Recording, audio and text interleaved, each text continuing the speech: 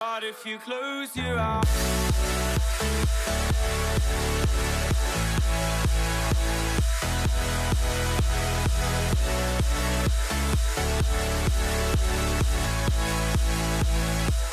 Pectus Warriors, what's going on? Today's video is going to be like a message that I wish I was told as a kid with Pectus Excavatum. So I wish someone had sat me down and told me this exact thing. You can improve it, Riley. I wish they had told me that. That is the most important belief system to have. You have to believe anything in life. You have to have the mindset. You have to fully believe that you can achieve something, otherwise you won't achieve it. Like, if you can believe it, you can achieve it. It is the truth. So I wish someone had told me that. I wish I hadn't have just wallowed in my own pity, in my own, oh, I have this, and crying at night and stuff, and had have just been told, work hard and you will improve your body so much that it no longer negatively affects you.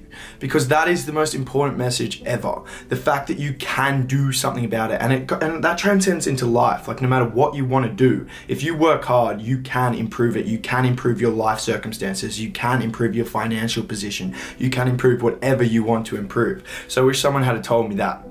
I wish they had said, the harder you work, the better the results as well, because that's the truth as well. The more work you put into something, the better the results. So if you work hard, if you're consistent with your diet, if you track your macros, if you ensure you're in a surplus if you're trying to gain, or you ensure you get hitting that protein intake, and then you ensure you're getting stronger on your lifts, the more effort you put into something, the better the reward. So I wish I was told, really enforce the concepts of like discipline, hard work, and really understood the reward system from putting in hard work.